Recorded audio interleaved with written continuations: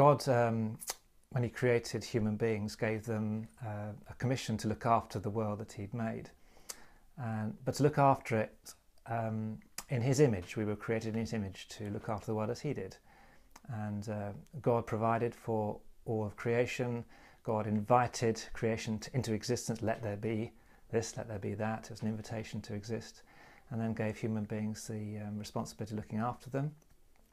And really creation care is looking after our earthly family. We share this home with the plants and the animals.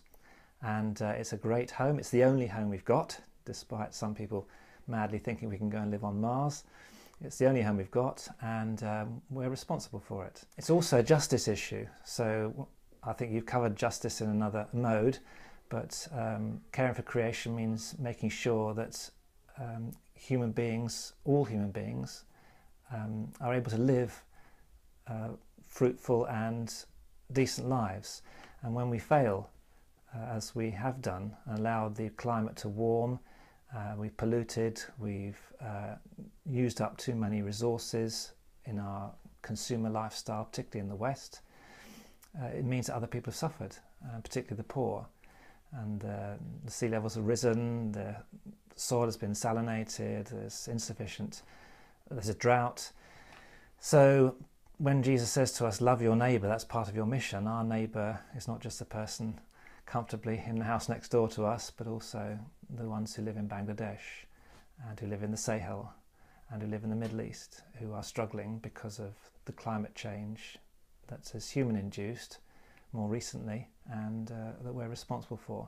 So part of our mission is to love our neighbour, which means to love those who are being damaged by climate change.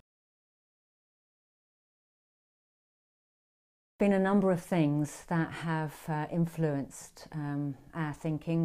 We both saw the film The Inconvenient Truth by Al Gore, and through the theology and writings of theologian Tim Gorringe, that has also influenced us. He recommended a book called 6 Degrees by Mark Linus, and that had quite a devastating effect on me, because it meant that it affected my work. I was working as a careers advisor with young people, and I started to think about, well, what is their future working life going to look like? What are their lives going to have to experience and go through over the next 50, 60 years? And I just realised how much uncertainty there was. And that really hit home about what's going to happen to the young people's futures.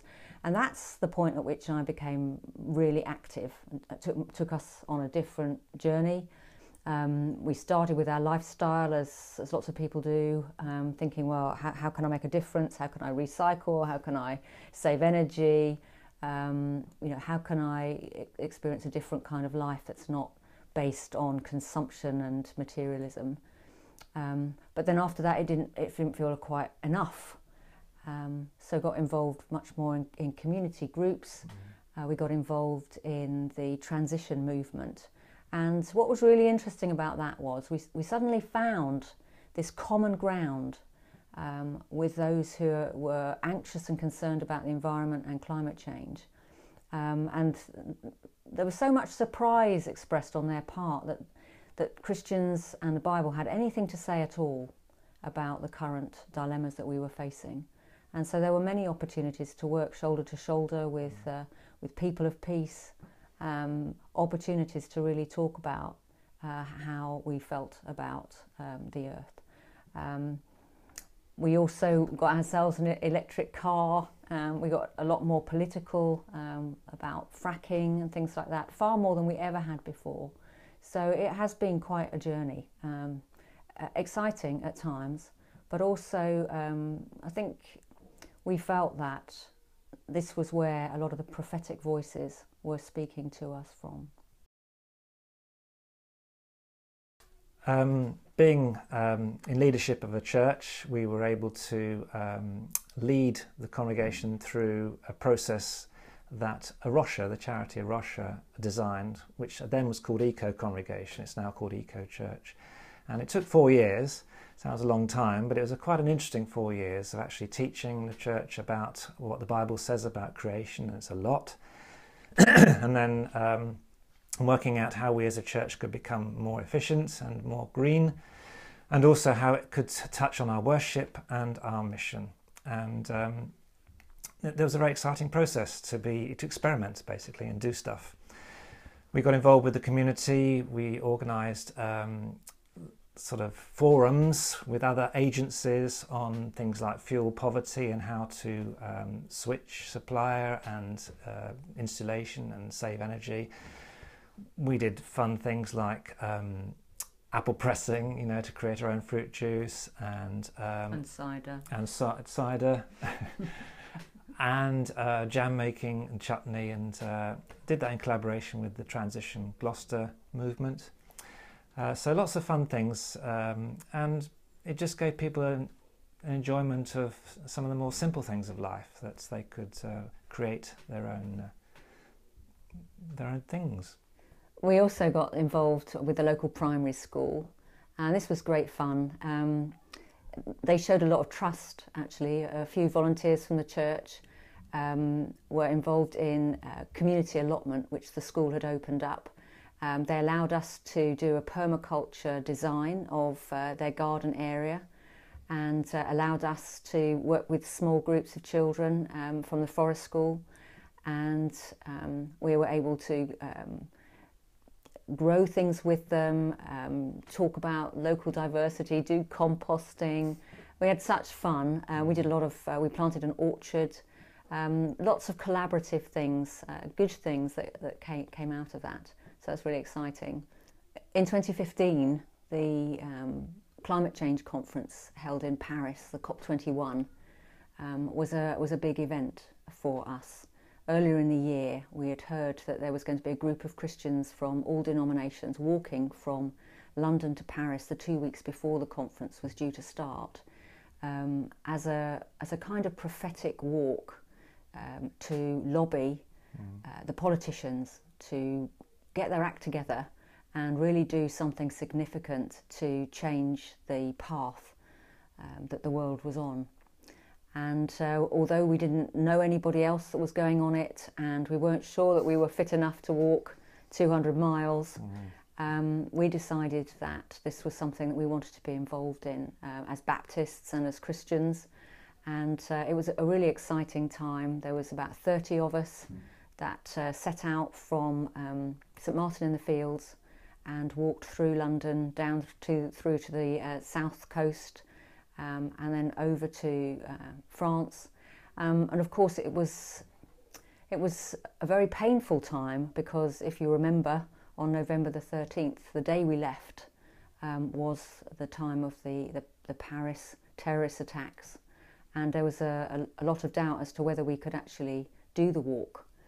It was very humbling for us, because we stayed on church floors, we stayed in people's homes on both sides of the Channel. And everywhere we went, we really felt God's presence, that it was a prophetic thing we were doing, and part of that. And the group has stayed in touch since.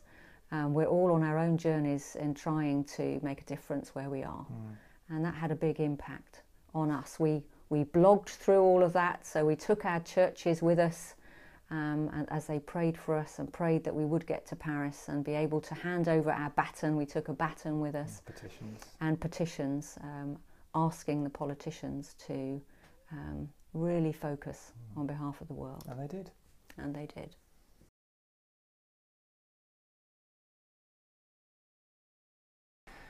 I think we would encourage people, if they're thinking about creation care, first of all, to enjoy nature more. To get out there and to just appreciate it, because we care about things that we have contact with. So rather than just, seeing the news about, species dying out or rainforests being cut down, which seems so alien, if we can go out and actually experience nature, go into the woods, out into the wild as far as we can, that's a good place to start, and to really appreciate what a beautiful world this is. And particularly for children, if we can actually encourage our children to experience a bit of wildness rather than just taking them to shopping centres when we've got free time, is to take them, like our parents and grandparents used to do, out for walks, and just see how it expands their imagination, and it just blows their mind. So that's our first thing we would say. Secondly is to work on lifestyle. You know, it is a little bit of a sacrifice, but you benefit. Some of these things start off as a sacrifice, but then you think, well, actually, I quite enjoy walking more than getting in the car to go a short journey. I quite enjoy eating less meat. I can experiment with more vegetarian food, etc. So there's lots of good things we can do there in terms of lifestyle and energy saving. We would encourage people to join with groups. It is quite hard on your own. So if you can if you can take the church through with you, or a transition group, or just a group of sympathetic people that have the same ideals, then that's really helpful. Lobby politicians, that's really important. There's an election coming up, depending on when you view this video.